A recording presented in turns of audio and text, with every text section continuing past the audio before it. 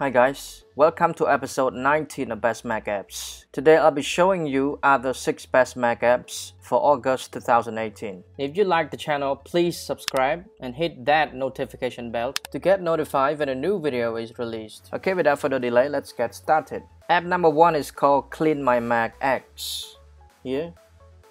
If you are familiar with Clean My Mac 3, this app is literally the same. In fact, this app is an updated version of Clean My Mac 3, but with a gorgeous redesigned look. You can see the look here, it's gorgeous. It also comes with more added features which can optimize your Mac even better than the previous version. To me, if you compare Clean My Mac X to its predecessor, Clean My Mac 3, let me open it.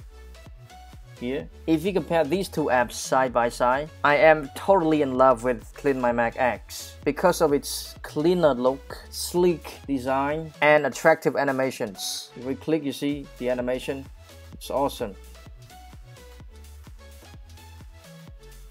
Everything has been redesigned to look cooler and more attractive. If you look at the old one here,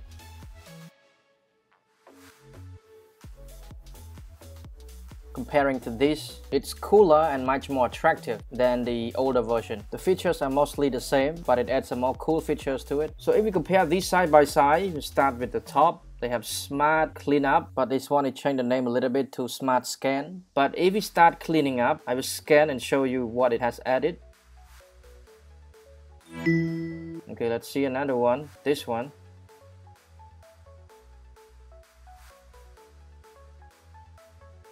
You see, even the process of scanning is much slower than the newer version.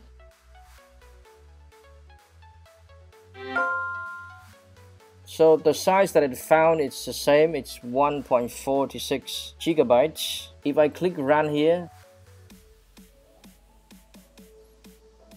you can see this. They have added more new cool features, including running the maintenance script. In the previous version, it doesn't have this. It also included the flush DNS cache and also free up the RAM. With the previous version, it doesn't have that. Let's finish cleaning it.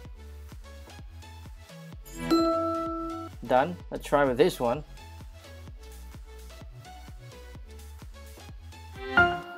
Done. You see, even the sound, it's different. It has new sounds and new looks and everything. Again, if you compare these side by side, they have Smart Cleanup, but they change it to Smart Scan. System Junk, you look at this the same, but again, if you take a look at the new look here, it's much cooler. They have Photo Junk, same here. They have mail attachments, same. Again, the differences between these two is just the look. It has been redesigned to make it more optimizing and look sleeker than before, and it's easier to use. Look at iTunes Junk, same here. Again, the look of iTunes is much cooler. They even included the look of the iPhone X here. Trash bin, same here. But if you look at this, the reason why when you click on the scan for Smart Cleanup, it takes lots of time because it has to scan for large or older files as well. But with this, the large and old files have been moved down here, so it's scanned faster. If I want to scan the large and old files, I can also scan it, but again, it takes shorter time.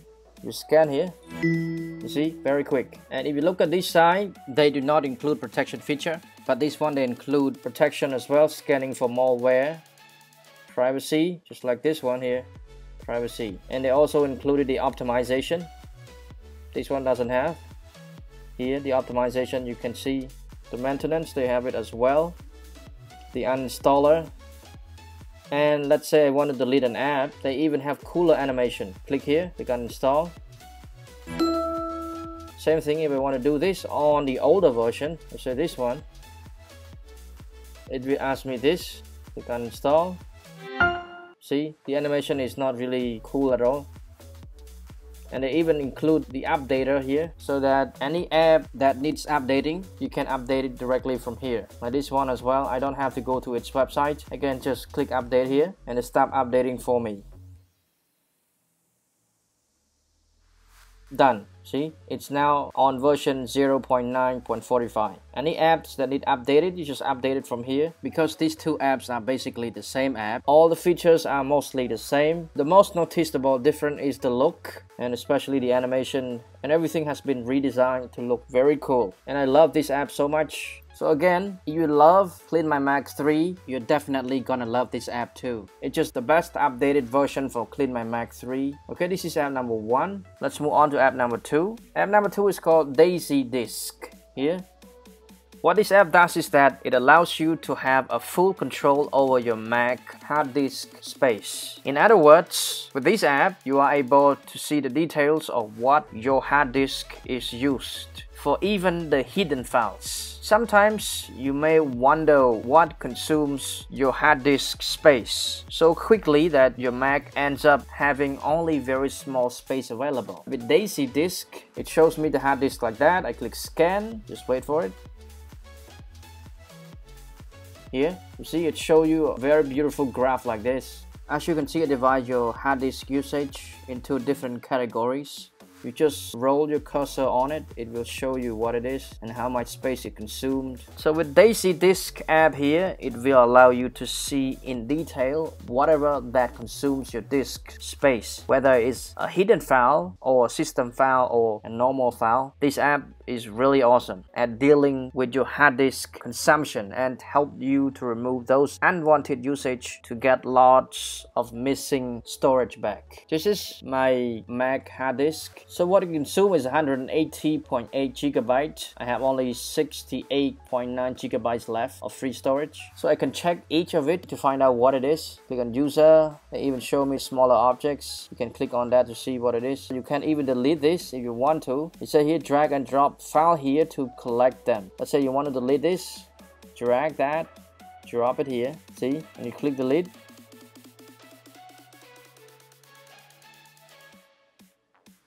Done. You click on this to find out more.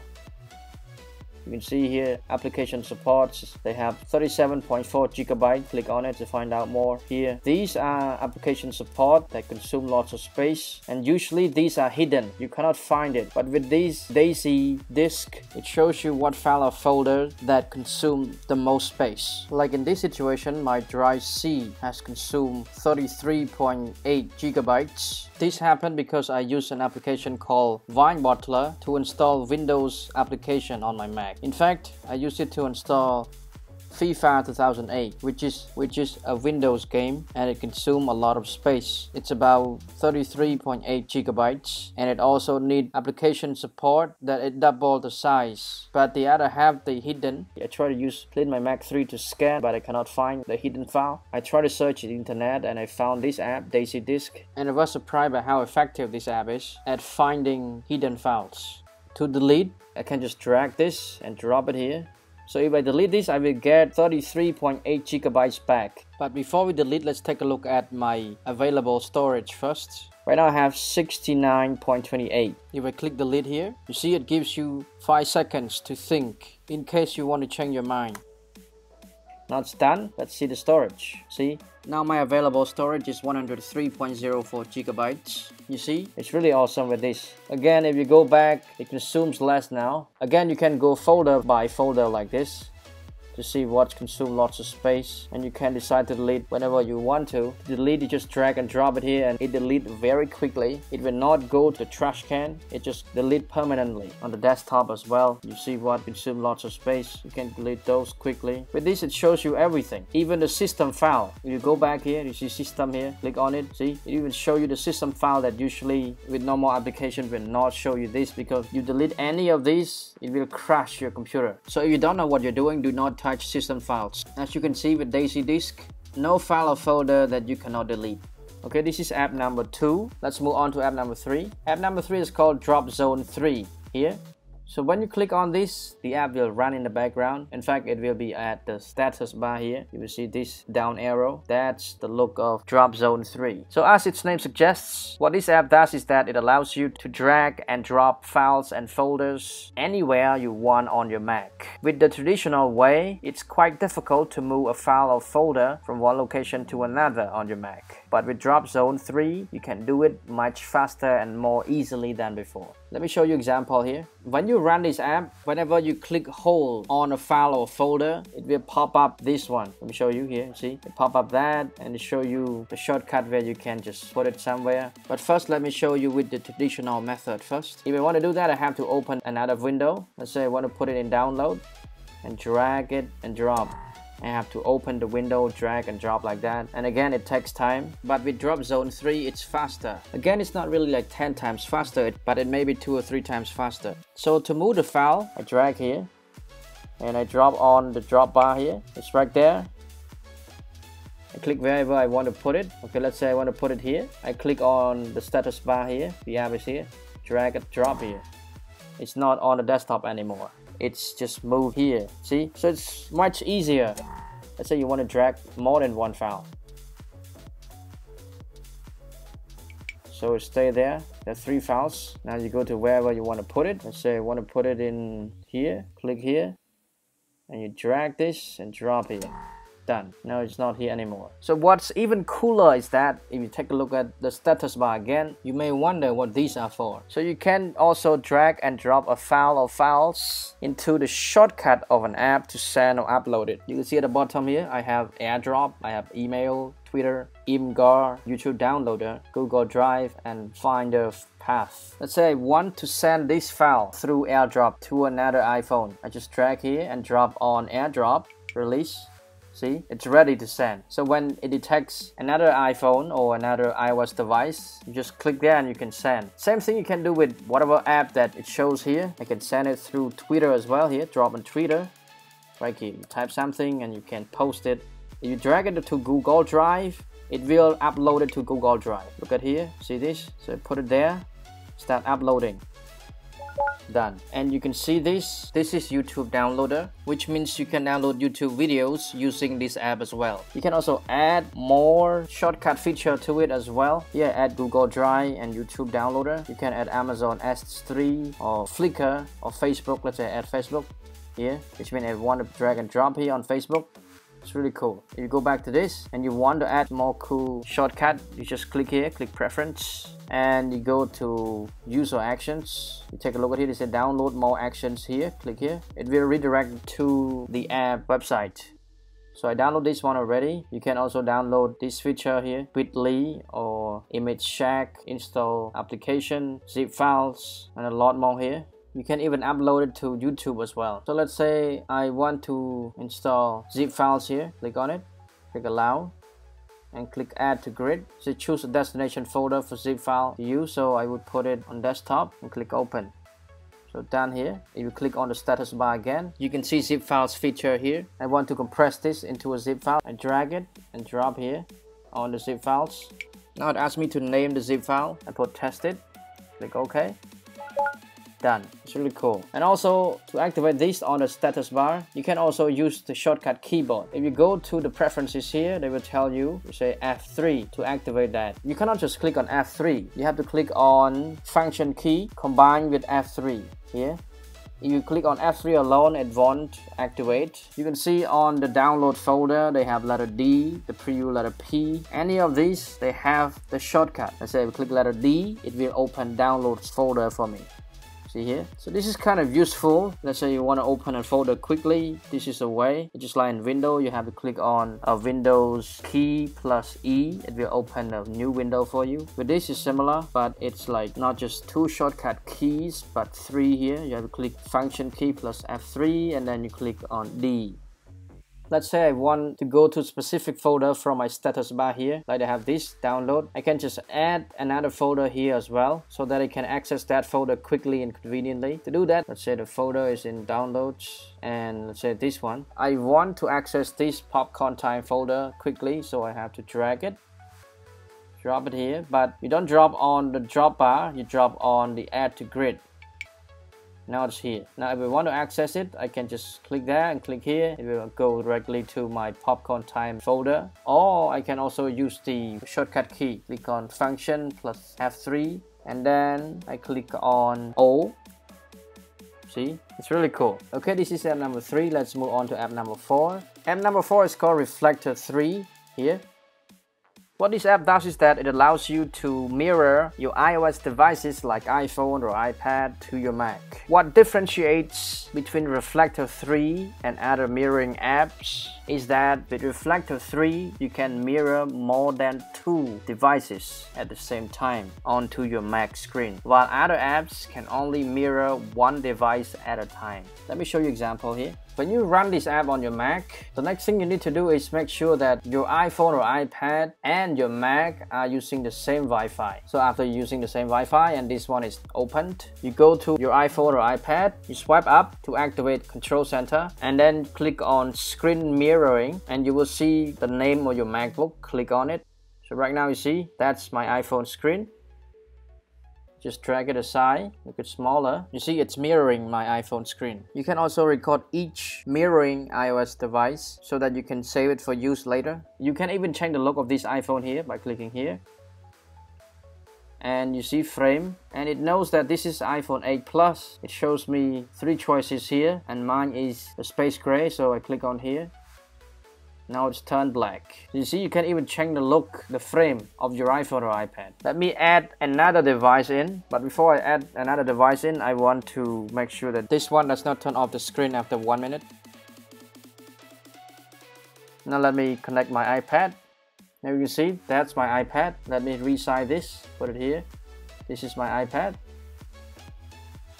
You see you can add 2 or more than 2 devices at the same time. I can even add 1 more device, but there's no space on the screen. But if you have another device, you can also add that too. And each of them has individual recording for you to record and even take photo of the screen. Again, I can change the frame of my iPad as well. And again, it detects that this is iPad Air 2. You can change the frame and mine is gold. So I click on gold here. You see with this app, sometimes when you make some changes, you may have to resize the mirroring iOS devices too. That's one annoying part of this app, but apart from that, it's really cool because it allows you to connect more than 1 device at the same time. You can see. So I can use both my 2 mirroring devices at the same time. It's really cool. This is Reflector 3. You can try this app by yourself. Again, all the links to all the apps are in the description below. If you're interested, you can check them out. Okay, this is app number 4. Let's move on to app number 5. App number 5 is called Contexts. Here.